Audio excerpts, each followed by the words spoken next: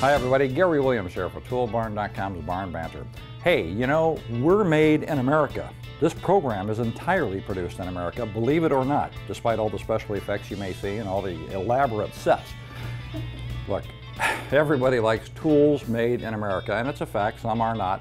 But at Toolbarn.com, we try to show you as many good products made here in this country as we possibly can, because we think that's important and we think it's important to you. So, we're going to show you some of those things today. We're going to go to a tool expo in Omaha, Nebraska, and we're going to talk to some brand reps for companies who make their tools right here in the United States. Then we'll come back to the studio and talk to Casey from DeWalt, who will talk about their Built in America program and all the tools they manufacture and what that means for DeWalt, what that means for the country, and what that means for DeWalt's customers. So stay with us. We're going to show you some things that we think you're going to enjoy.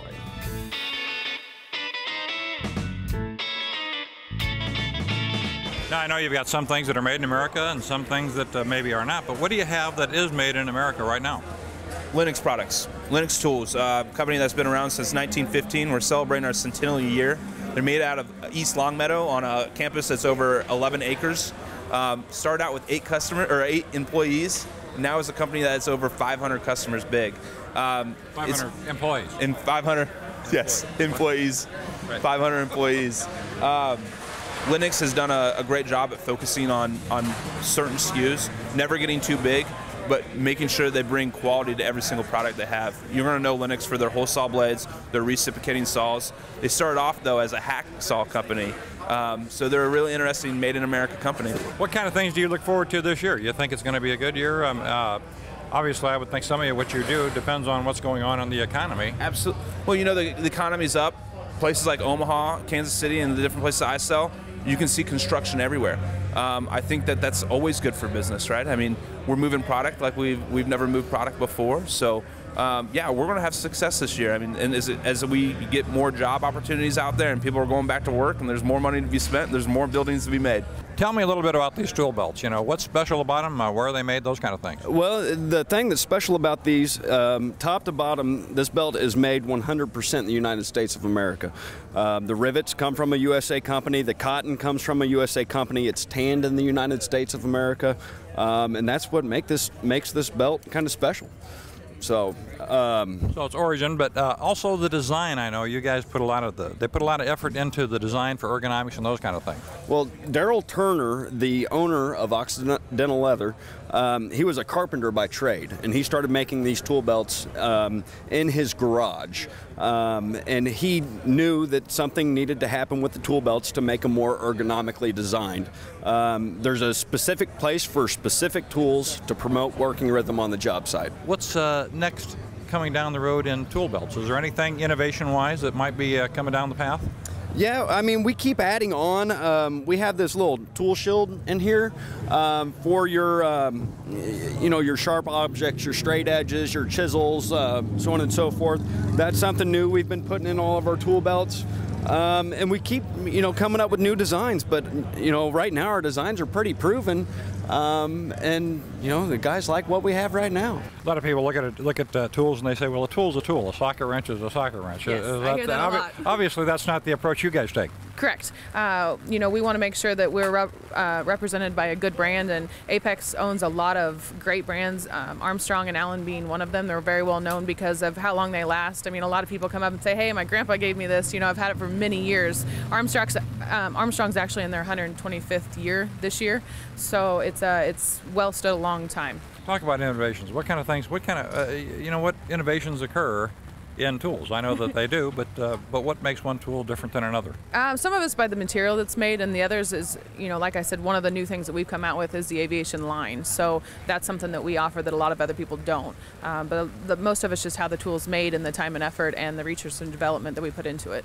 So there's more specialization in the development of the tools yes, for specific purposes? Yep, yeah, exactly. Wrench is not just a wrench. Yes, exactly, yeah. Okay. And we also have, lifetime warranty on all of our tools, so that's something that we offer that some of the brands don't as well. Scott, tell me a little bit. We talked a little bit about the blades. Tell me what makes these unique and why they're good in the market today. Well, M.K. Morris is a 50-year-old family-owned business. They've been very good at recapitalizing in their company, which gives us new technology pretty much every year. So everything that we've displayed here today is new within the last 6 months to the marketplace. So we're trying to be an industry leader as far as domestically made technology. But what makes these special in the market? Well, what we've tried to do is as we talk about new technology, we have what we call a triple chip tooth technology on our circular saw blades. So what we've always tried to do is make sure that the carbide that's part of the tool is always the newest and best in the market. That way we're getting a better, faster cut and better durability in the tool for your dollar. We are the only manufacturer making this particular product in the United States. Everything else that we compete against in the marketplace is coming from the Far East. So it's China, Taiwan, and Japan. Is there a better quality issue, do you think, of having things that kind of control by having it made here? I mean, I certainly feel that way. I mean, I don't want to talk down about our competition. We do have good competition, but I think it's because we're domestically made, we're a little bit more economically based because of that. We're certainly not giving the product away, but we can compete very well against our low-cost producers out of China.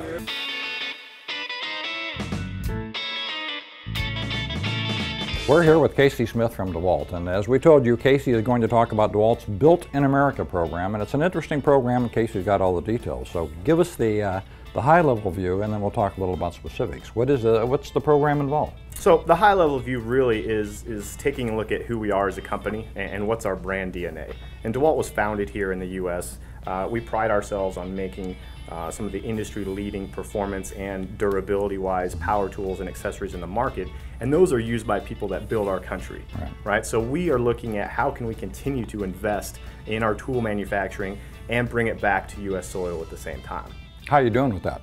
I think we're doing quite well. This year we'll launch another new manufacturing facility in Indiana that'll bring 7 manufacturing facilities on U.S. soil producing DeWalt power tools, which will lead to over 14 million products produced each year here in the USA. So what does that kind of an effort mean to DeWalt, and what does it mean to the country and to the workers and to the consumers? Well, there's several key points with that. I think the biggest one is it's a sense of pride. Like I mentioned before, we were founded here. Our headquarters is still in this country. And so most folks in the U.S., when given a choice between a couple different products of equal or similar quality, 9 times out of 10, they're going to lead towards the one that's built in the USA, just knowing that it was maybe made in their backyard. How big a deal does price get to be in that kind of a decision-making process? Price is probably fairly even across the board, so it comes to Made in America and quality? Made in America and quality are 2 #1 priorities of ours for sure. Right. And the other thing that works well for us is efficiency too. Yeah. So when you talk about price, we can manufacture a product in the morning, we can have it in the distribution center after lunch, and then that evening it's on its way out the door to the customer. And how many things can you say that about in this world that you know, produced, delivered within a matter of days virtually? So. Right. So what has it done for, well, you? For example, how do you feel about the program? What's it done for your... You know, I've been with this company for over 10 years, and when we started this initiative a few years ago, it was something that still gives me goosebumps to talk about. It's one of the proudest moments I've had working for this company. And you're talking about products that are well made with global materials, I assume? I mean, you can't do everything here, correct? That's correct. So we are a global company, right, and we do use materials from across the world. At the end of the day, we are still going to continue to make sure that our tools are leading the industry in performance and durability, right, and we're going to search the globe to get the best materials possible. Here's a great example. In cordless tools, which are growing at an exponential rate, right, the battery is the heart of that. The tool doesn't function without the battery. And we're going to search the world to make sure we're putting the best fuel cells possible, regardless of where it comes from. Sure. Another example would be when you look at things like recip blades or circular saw blades. Right. These, we say, built in the USA with global materials because wherever possible, we're actually using recycled steel. And that steel might come from here in the U.S., but it might come from overseas as well. So we're just really talking about full disclosure. Right, and fabrication of these things would occur here, but with materials that maybe the recycled materials that come from elsewhere. Right. The idea is to provide a Made in America experience with a value proposition with quality materials. Correct. Great. Casey, thanks for being with us. And I'll tell you what, there are a lot of great brands to choose from on Toolbarn.com, and we have a special page, a Made in America page on Toolbarn.com's website. So check that out. Thanks for being with us today. You can tell everybody you saw all this on Barn Banter. Hey, thanks for being here. If you want to know more about Made in America, we did a couple more interviews on the subject, and we've got those on our YouTube channel. You'll find them really interesting. So thanks for being here.